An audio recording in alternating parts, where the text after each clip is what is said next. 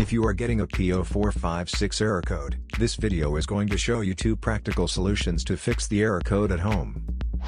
Use the Zeus app to scan your vehicle and see the error code P0456. It means the Evaporative Emissions System is now detected with a very small leak, and it's normally smaller than 0.02 inches in diameter. Here are 2 simple DIY methods you can try to solve this problem. Method A, the gas cap. Open up your gas tank and inspect the cap condition. Spray clean the gas tank with a WD-40 cleaner first. Check to see if the gas cap also gets dirty.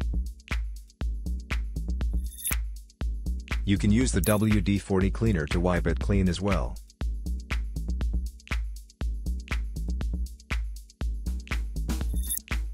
Otherwise, you may replace it with a correct model gas cap.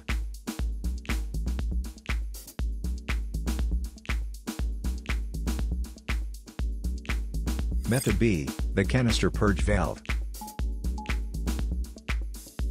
The canister purge valve is usually located behind the intake right next to the throttle body.